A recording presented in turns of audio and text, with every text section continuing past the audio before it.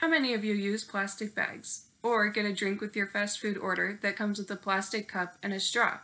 Or throw away your toothbrush at the end of every month?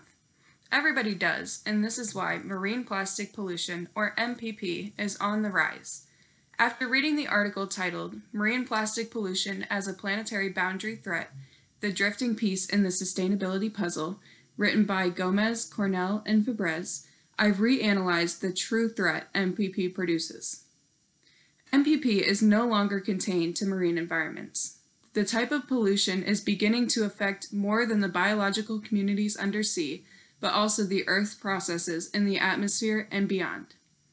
A planetary boundary involves an Earth system process that contains environmental boundaries. After analysis of a broad range of data, the authors concluded that MPP meets 2 out of the 3 essential conditions for a chemical pollution planetary boundary threat.